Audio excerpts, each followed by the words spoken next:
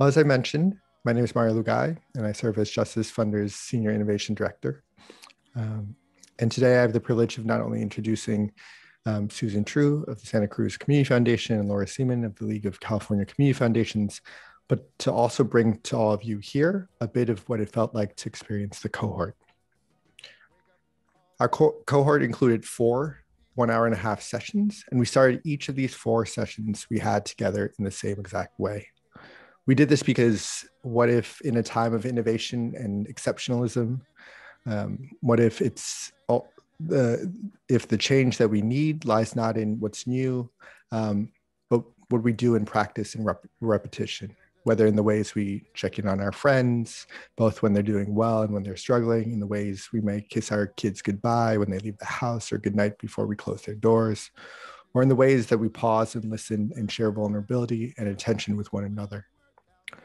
We began each of our sessions exercising our collective action and community muscles, and we'll start today with all of you with that same exercise.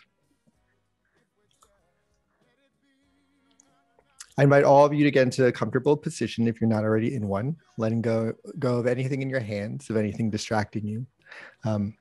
If you'd like, I invite you to close your eyes and relax in your breath. Now I invite you to remember back to a younger version of yourself, specifically one without the values or politics that you might have today, a version of yourself much earlier in your civic journey. It might even be a version of yourself that would be a little embarrassed to have sharing their political point of view today.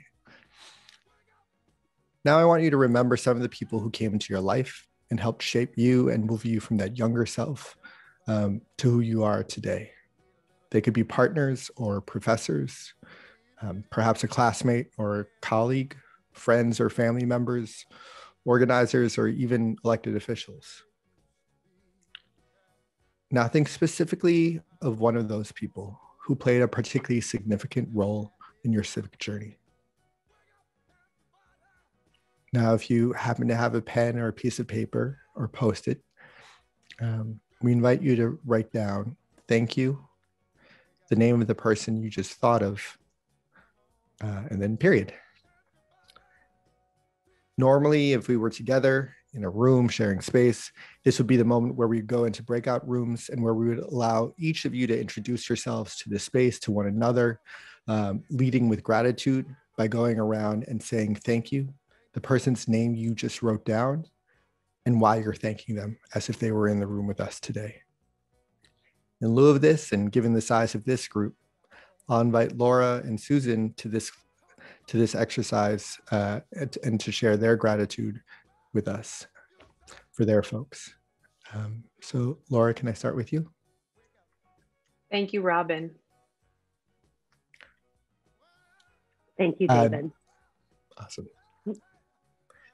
Thank you both. I was going to invite you to share maybe a sentence on why you're thanking each of them as well. But we could, oh yeah, Laura, do you want to go? Go ahead, Susan. I thank David. He is my late husband. He died 11 years ago yesterday, and our relationship came together through our activism. And so today feels like an important day to recognize his role in my life.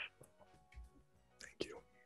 I want to thank Robin for showing me what it looks like to be a lifelong friend.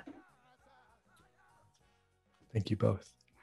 We do this exercise for a few reasons when introducing people to our work. First, one of the greatest dangers in this type of work, whether it's civic engagement or social justice, is falling towards self-righteousness, to ever act as if we were born with the politics and values we have today, to use our kind of learnings as a weapon rather than an invitation to people still early in their civic journeys. This exercise reminds us that we weren't born with the politics or the values that we have today, by reminding us of a time before we had them, and that if we ever did act in that way, we would in some ways be making the person we just thanked invisible. A second reason I like to do this exercise is because one of the things that has most captivated me about community organizing work, social justice work, civic engagement work, is its concern for legacy as much as impact. Impact might be the laws you get passed, the resources you mobilize, the campaign you win, but your legacy as an organizer is about whether or not in an exercise like this, 20 years from now, 10 years from now, someone will be thanking you for your impact on them. Our legacy in this work is tied to the personal transformation we allow others to have, and the ways we allow this to transform us as well. Finally, we brought this exercise to this group because community foundations in this age of choice and hyperconnectivity are so very uniquely positioned to be the institutions and individuals we'll be thanking in 10 to 20 years for advancing people's individual and communal civic journeys. With that, and in the spirit of mutuality with Laura and Susan, we would love to invite all of you to write in the chats, thank you, and the name of the person you thought of in this activity. Certainly, if we're thankful for you being here, we're thankful for them and their impact and their effect in bringing you here today.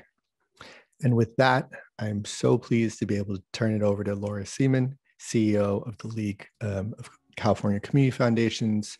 And we kind of invited her to share why the League chose to invest and experiment with this cohort. What need or desire were you responding to, Laura? And of all the times, why now? Thank you so much, Mario. And thanks to everyone for spending this time with us. A year ago, let's say a little more than a year ago, when you and I were dreaming up this session, Mario, for, well, this cohort, and then more recently, this session with the council, you asked me, I think you said, why did you want to launch a pilot cohort program on community foundations and civic homes in the middle of a pandemic as a brand new CEO, while the world was figuratively in California, kind of literally on fire. And the most honest answer I have is that I really didn't want to. I think I was 3 months into this job when we first connected about this idea. The pandemic had just hit, and my cute little work plan and budget for the year had already been sort of torn up and thrown into the wind. Frankly, the last thing I wanted to do was dig around for the time and resources and buy-in to do something like this without knowing how it would go.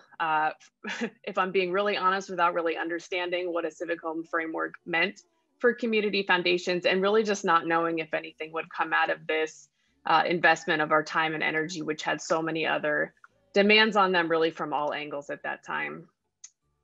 The reason we did it anyway is because we needed to. I'll speak for myself. I needed a space with other people who were worried about the same things I was, the shrinking space for civil society, particularly in our digital age, trends in declining civic engagement, rising polarization and politicization of social issues, certainly growing power imbalances and wealth inequality, and just the increasingly complex and interconnected threats to the health and wealth of our communities.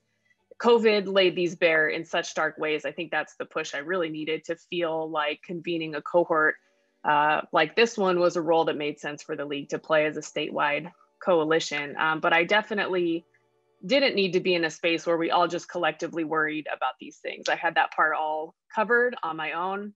What I needed, and I think what we all needed, was to be in a space together where we could step out of crisis mode and all this immediate anxiety for a minute and try answering questions like the ones that you posed to us, Mario, during our time together. So crises aside, what makes a community a good home? What do you need in order to feel loved by the place that you live? What do you need to be able to love your community? And how do you show that love to your community? And really at the highest level, what impact do we want to have in our communities, in our day-to-day work? What legacy do we want to leave when we're gone? And are those the same thing? So whatever you want to call this space that we share, the independent sector, third sector, civil society, there's something about it that I think has drawn each of us into this room, to this conference, into the work that we've all felt called to do with at least our work lives. For me, there was an opportunity here to lean into that and explore place-based, community-based collective action statewide, and to understand how the community foundation model is and can be a better tool for us to envision and build better futures for our communities through civic engagement. I think the big question that really made this possible was, don't we all know there's something bigger that we can be together? Isn't that why we're all here right now? And we wanted to create a space to explore that. That's wonderful. Thank you, Laura. And next up, I'm honored to introduce Susan. Of course, we couldn't have a cohort of California Community Foundation CEOs without California Community Foundation CEOs.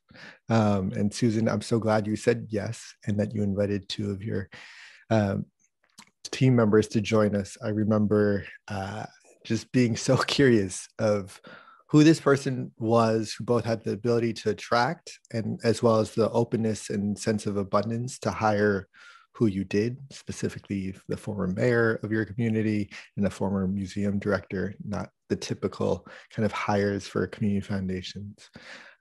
Given the unprecedented demand put upon community foundations during this pandemic, we invite you to share why you decided to join. Thanks, Mario. I think like Laura, we were looking for a space where we could reflect on everything that was happening so fast and all the demands on us and think about what was being asked of us for the future in a new way. And to get to do that with the incredible facilitation and perspective that Mario brings, and with other foundation leaders and with our league to try to grow some of this learning, it felt like a really important opportunity. I think I joined the community foundation world just 3.5 years ago, so I'm not yet a lifer. But you know, one of my observations coming in is that we could be so much more than we are. That community foundations so often speak about growth in terms of our asset size or other metrics, but that my belief in everything I've done in my life has been that people grow and movements develop through relationship. And that if we could think about deepening our relationships, if we could think about the people who really need the community foundation to take that next step in their civic journey, that we can be closely, deeply connected around some of the things that feel so intractable in our community, that bring people together about what we care about bridges a growingly segregated community. That Santa Cruz County, for many of you may think of as a little beach town with a college in it. That's true, but we're also a county with incredible agricultural and property wealth. We border Silicon Valley, and we have just become so segregated, with people not even understanding why we have a food bank on the one hand and other people not able to eat without it.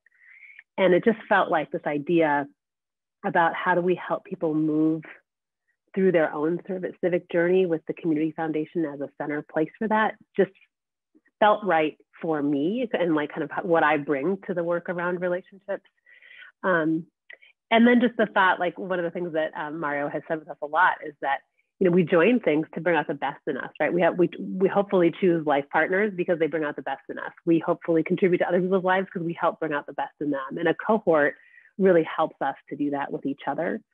And that's what I want to do with the people who, you know, the idea of the Community Foundation as a civic home is about that at a closer to home level, that we help to bring out the best in each other so we can all serve and make that kind of legacy level of commitment to the communities that we care about. Thank you. That's beautiful.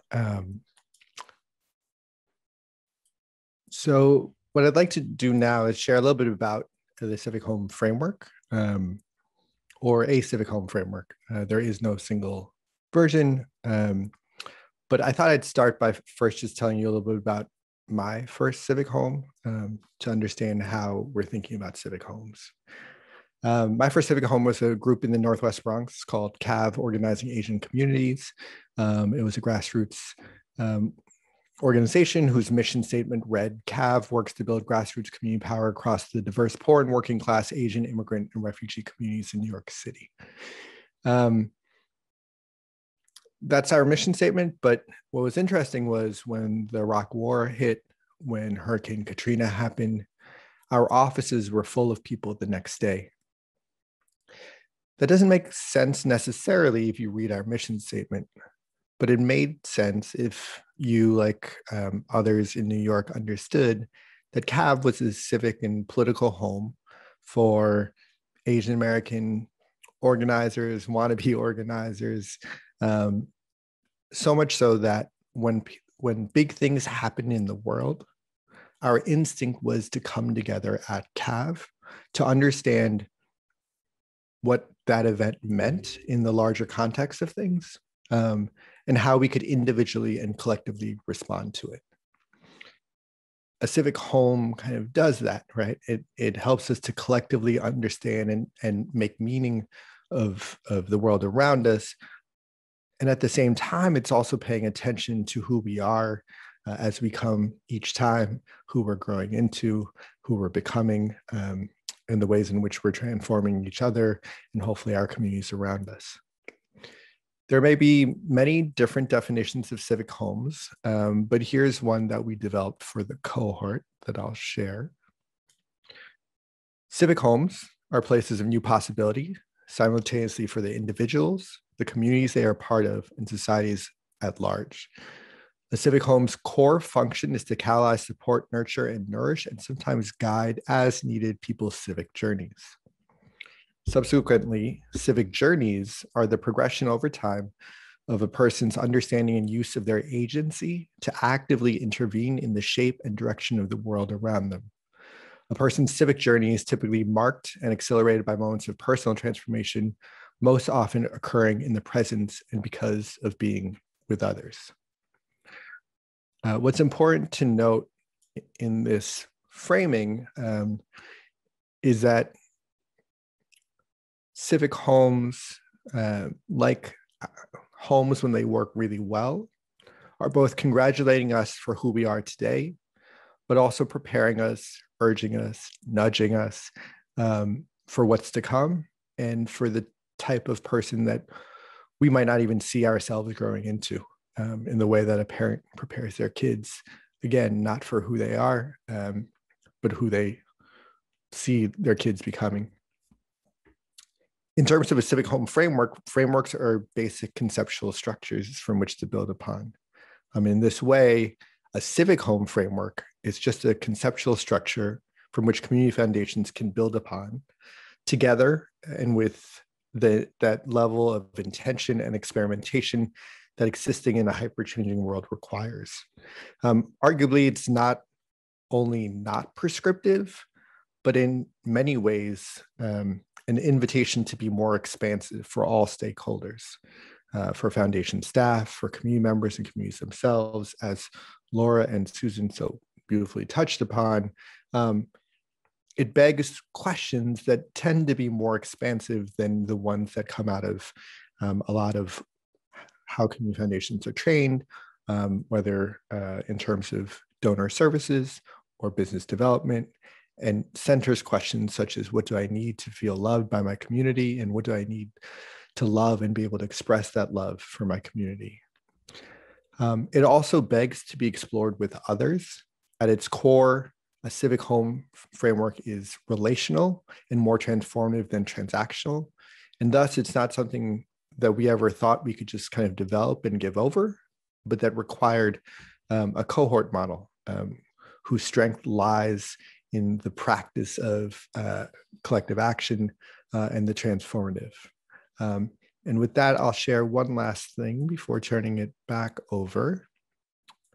In much the same way we talk about civic journeys, the cohort was itself a journey that we saw ourselves on with all of the members of it. And so we traveled together with our first session being around building our we, who are these people that we will be kind of traversing this exploration with, grounding ourselves in why we were coming together and why now, discussing the threats, but also opportunities, and the concepts of civic journey, civic identities, and civic homes. Then exploring ourselves, for ourselves, the notion of home and the foundations from which we want to build those homes upon, that framework, the studs that will ground us, including hearing a little bit about the East Bay Community Foundations, donor leadership cohort. So happy to have May hear from that. Our third session leaned into our civic imaginations and freedom dreams, and we had fun with the question of, or the exercise, yes, and building upon our ideas of what is included in civic homes, talking about the type of love that we find in civic homes, and then closing with what we will go into now, which is this notion of both impact and legacy. And with that, I'll turn it back over to Laura.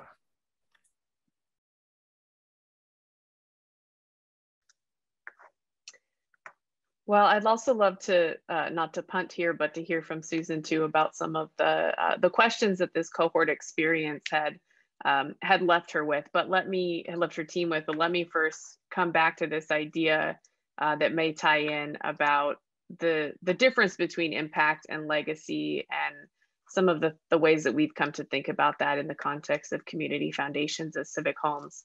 Mario, you shared a video with us in preparation for one of our sessions where someone in the video was sort of speaking backwards in time to the next, or forwards in time, I guess, to the next generations, and saying, "We loved you in advance," and that really stuck with me as an illustration of what we're thinking about when we talk about legacy.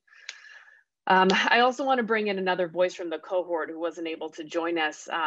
But Vanessa Bechtel from the Ventura County Community Foundation shared some reflections with us before this session today on this question of impact versus legacy as a community foundation. She shared that during the COVID crisis, one of the things that her community foundation was able to do that was a new area of community engagement for their team was awarding over $20 million in grants and counting to small business owners. So not just charitable grants, but small business support. And then in the process of doing over 4,000 grants in a really short period of time, they needed to make the application widely available. They had to translate the text and all the responses across 16 different languages. Their community is 850,000 people across 10 cities. And for many of these business grants, this was the applicant's first time interacting with the community foundation. So they're looking at all of this quote unquote impact that they're making, and truly what an impact it was. But she says, I had to ask myself, are we a place that everyone feels they can access and connect with on a personal level? How can we be better at welcoming them? How are we unwelcoming them that we need to change? She says these questions are already changing the practical, tactical ways that we show up in our community, and is starting to reshape how we're living our spirit and our values of relationship, partnership, and trust. Community foundations have an incredible role to play as civic homes and hubs of civic engagement if we can answer some of these questions together. And with that, I want to turn it to Susan to hear a little bit about what they have taken from this cohort and are leaving with or from the cohort. Yeah, I think one of the things that we were able to think about a lot as our team of the former museum director, former mayor, and community foundation CEO walked into this cohort. And we thought a lot about, who has the community foundation already been a civic home for, and what has that meant for them, and who's been left out of that, and what has that meant for those people. And that's been a very central question to us. And it comes at the same time where, like many community foundations, we've brought together leaders of color around racial equity work. And that group, which we call Rise Together, along with this about 5 to 10% of our donors who we feel like if we really invest in, they can become so much more than donors. But that group, with this group of really incredible leaders of color in our community, can actually connect to work towards shared goals and shared solutions, shared values, shared amplified voice in a way that's really new for us. So the cohort helped us to think about different streams of work, and how, instead of thinking about it as streams of work, we think about it as a way to welcome people home who maybe haven't felt at home at the foundation before, and for whom maybe they did, but what would it be like if we were more than just a place for their financial gifts, but a place truly for their civic journey. So that's been really helpful for us. It still feels, quite new. And at the same time, we've been thinking so much about how we so clearly already are a home. Like many of you, I'm sure your community asked much of you during the pandemic. And it's really allowed us to think about, what does that mean? What if, we did 70% of our gifts around the pandemic were given to organizations led by and for people of color. And how does that change things for how we position ourselves as a home? So we're asking a lot of those kinds of questions with this new idea about a home as a place where you get to come back to, where you get to be nurtured and thrive, as Mario said, for who you are and for who we all need to be next for our communities to be truly equitable. So I don't know if that's helpful, Laura, but that's how we're thinking about it. And it's much more specific. I think when we first entered the cohort, we thought about a civic home for everyone. And it starts to feel a little nebulous then and actually kind of lose its power. So we started to really think about which people, which 10% of donors are we actually talking about? Which, 20% of some of our most impactful leaders? What if we brought them together? Like, what if we invested in those people in our community? And that's starting to feel like a much more powerful way to think about this. And then you got to know, like in any social movement, other people come next, right? But who are those people if we overinvest in, we can really help to change things. Yeah, let me just add, Mario, as a community organizer, you know this better than anyone. Collective action around anything is hard, especially a kind of fuzzy idea and topic like this. It's particularly hard, I think, within civil society where things are by nature diverse and complex and often increasingly maybe divisive. And at the same time, as community foundations, we're in this unique position, but also, as Susan has mentioned, in this unique moment to harness some of the trust that's been placed in us by our communities and really invest in those that want to deepen their political civic engagement. And they need a civic home to be able to do that and to really be over invested in at this point. Yeah. And Susan, it was fascinating that was one of the things that was most lifted up, this notion of that a civic home framework doesn't mean a change in relationship with everyone in your community. It's in part driven by a fear of, are there any ways in which people want to bring their full selves to this beautiful work, whether you call it social movements or civic engagement, that we're a ceiling for their participation rather than a springboard or a trampoline or a floor? And what the civic home framework is meant to do is just to open that up. And in fact, I think for a majority of your kind of members, donors, stakeholders, your relationship will stay the same. But for the 10, 20% of individuals who are always looking for more, but might not have had the same privileges as we've had to encounter the people who've pushed us and pulled us to be more than we thought we could, that this would expand that possibility for them. And the other thing I just wanted to say in terms of impact versus legacy, part of the reason I was so grateful to Laura for considering this as something to do together is because community foundations have a lot of kind of increasing threats that they're facing, whether from financial institutions, even some from progressive DAF reform sometimes. But my hope is that a framework adopted by a critical mass of community foundations might begin to shift the conversation culturally, where in fact individuals begin to assume that as members of a community, they should have a civic home, and that civic home should be where they live.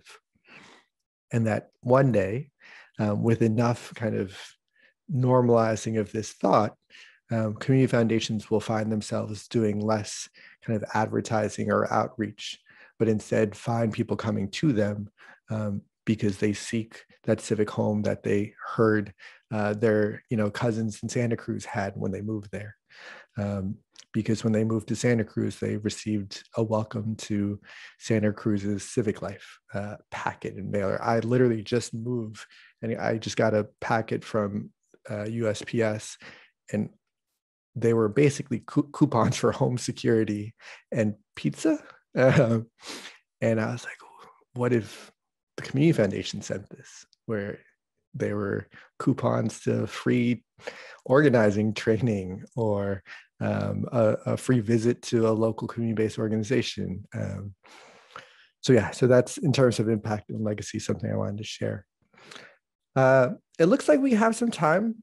Jen, am I right that we're going until 10:40? Laura and Susan, what do you think about kind of opening this conversation up to questions, comments, feedback, reactions?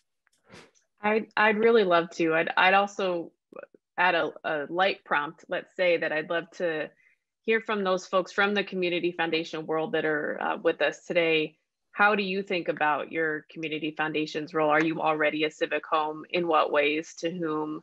And how do you aspire to be more?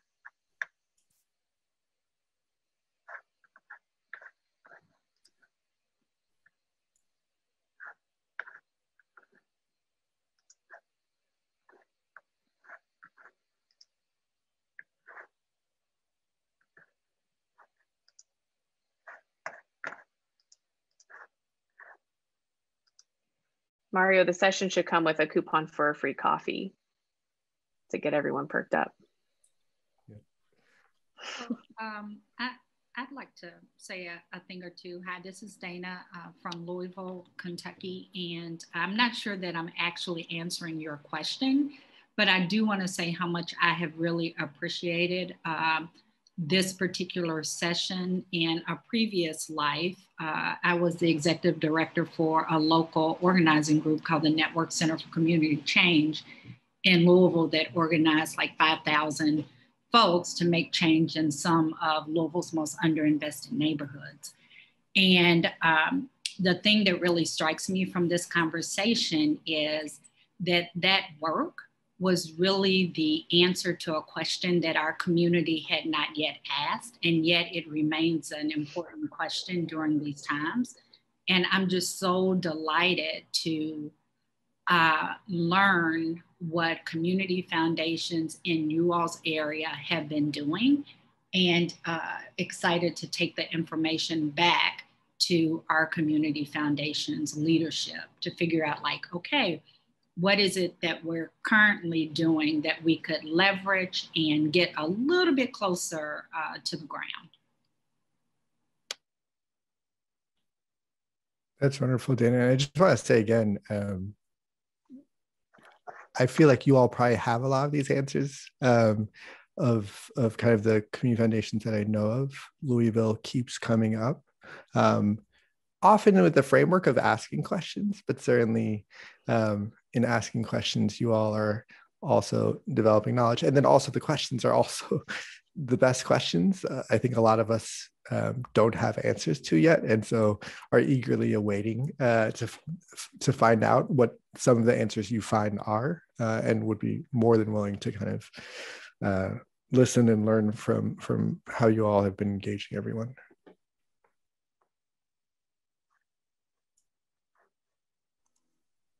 Can I add in on Dana's comments there? Yeah, hi, Tara. Of course. Hi, I'm Tara Sandercock with the Community Foundation of Greater Greensboro in North Carolina.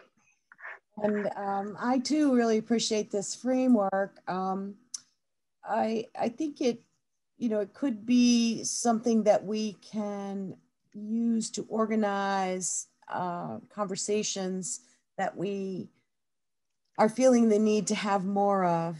We have a long tradition of supporting our Building Stronger Neighborhoods network and grant making. We have done social capital. We have done many, many community initiatives around parts of what you are pulling together in this kind of framework. And we're currently doing a feasibility study, if you will, on establishing a Center for Civic Engagement. And I see a lot of synergy with the kinds of conversations you're having, but I think it's really important to not just do the feasibility of how would this fit with the community, but also there's a certain component we need to be doing ourselves internally to continue to refine our vision for our role. And of course, that's informed by the community.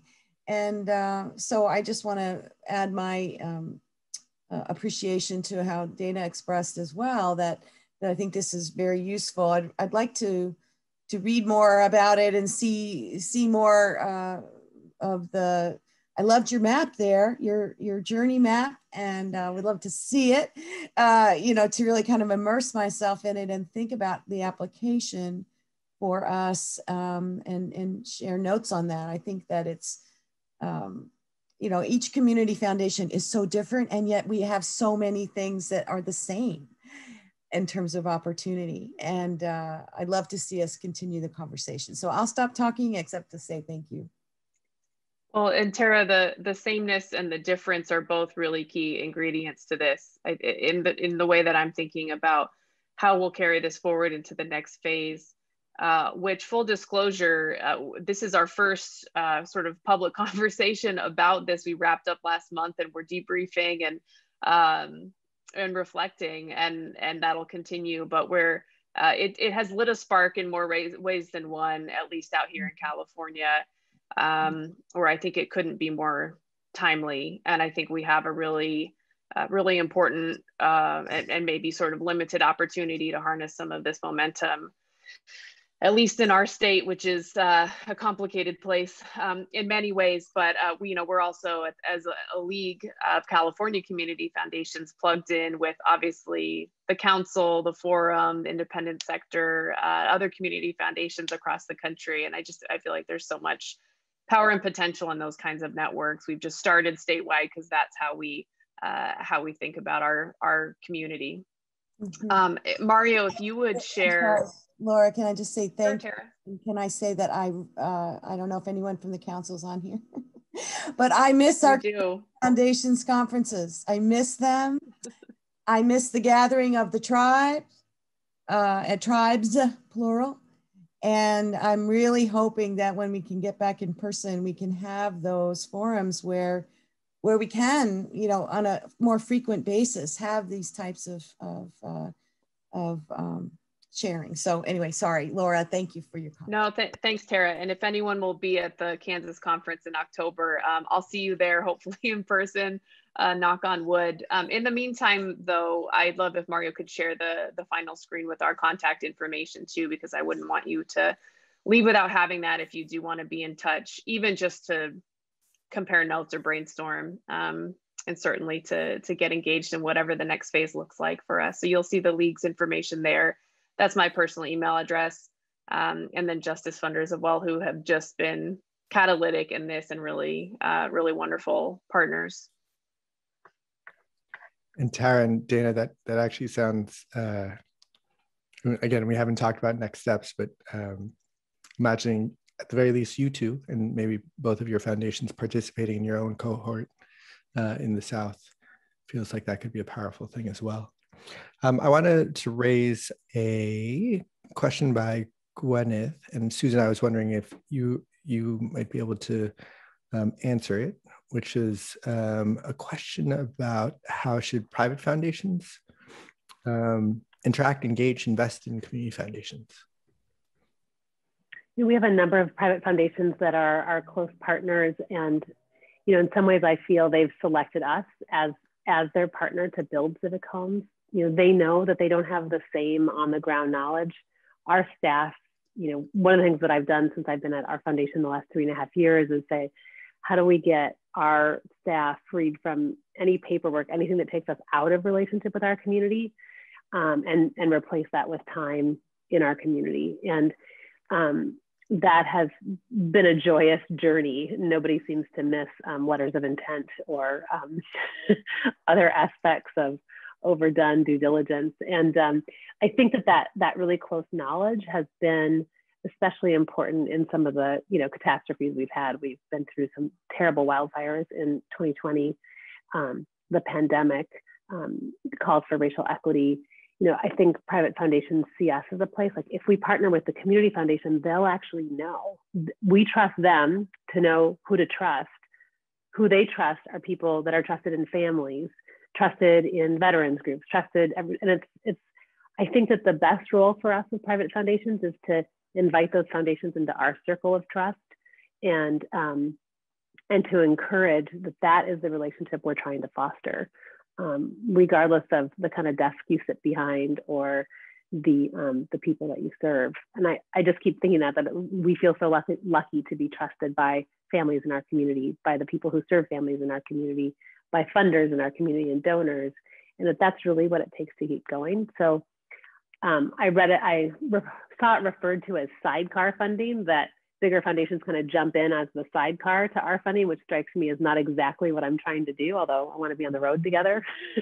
But I think that's how I think of it, as just like welcoming each other into the circle of trust, that the more you trust, the closer to the ground that you're able to get to serve people well.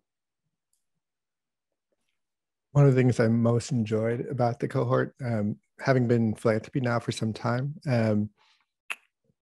was just the celebration of very local things and feeling connected to each of the 4 communities through this cohort.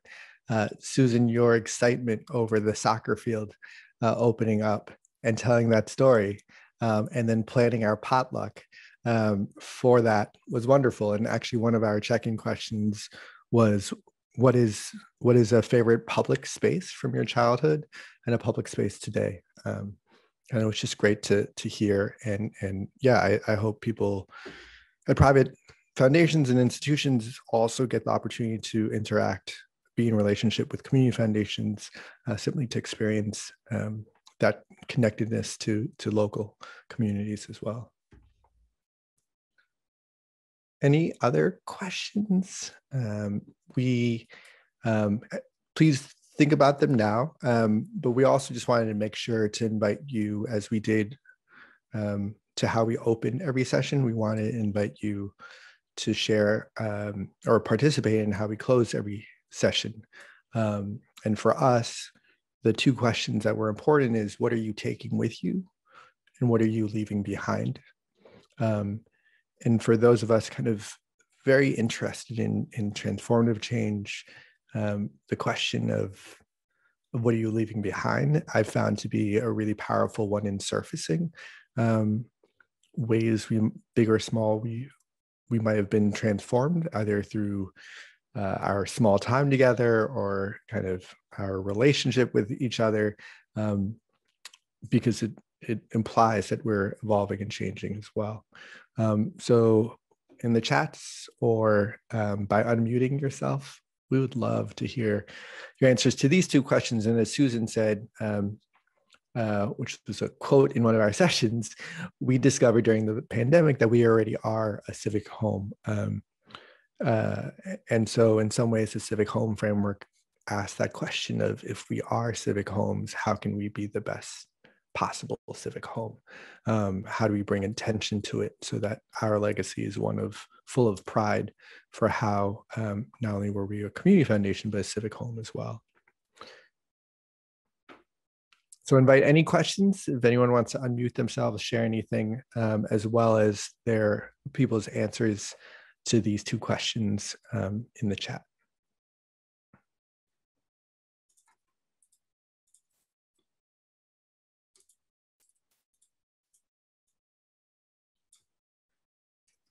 And Laura and Susan, in 1 minute, I'll give you both the opportunity to say closing remark if there aren't any other questions.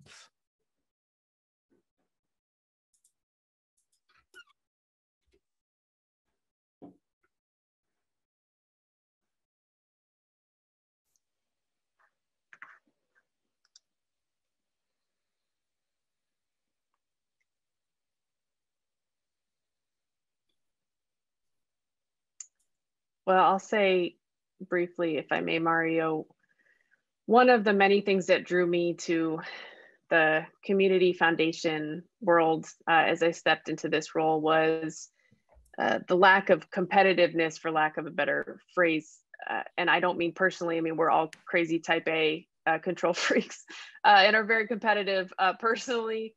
But as institutions, you know, the Placer Community Foundation doesn't compete with the Ventura Community Foundation, and the the collegiality and collaboration and just potential for collective action that opens up is so powerful to me. And I would scale that up to really, most of the philanthropic sector, if not all, it is how we should be thinking about these opportunities to work together on things like this. I'm leaving behind from this cohort the mindset of scarcity that I think I was really deep into when we started this work, and trying to take with me more of a mindset of abundance and collaboration.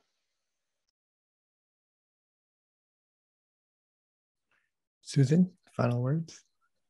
Sure, I would just say the idea of legacy is what I'm taking with me. I think I'm a super impact focused person. Like, did we accomplish our goal? Did we do this? But the idea of legacy, that we're really nurturing the people and the relationships and the place that actually make each of our foundations so special. And that from a legacy point of view, that in 20 years, maybe someone would thank the Community Foundation or me for sharing resources in an equitable way, that it's no longer the foundation's resource, it's all of our communities to have and to hold and to deploy and to cherish. Leaving behind this idea that somehow we're doing this apart from all of you. Instead, I get to do it with you, and I look forward to getting to know some of you better. Dana and Tara, I really appreciate your comments and questions. So thank you for that. It's always nice to imagine that whoever we meet in life will meet again. And so I think we hope we'll meet all of you again. Special thanks to the full League team who's here, both Sheila and Laura. I do encourage everyone to follow the League. Laura is a relatively new CEO and has already brought so much. And I know certainly Justice Funders is super excited to have Laura's leadership there. And thank you to Jen for helping organize us, as well as to John at BAV, and for all of you for participating. Thanks, everyone. Thank you.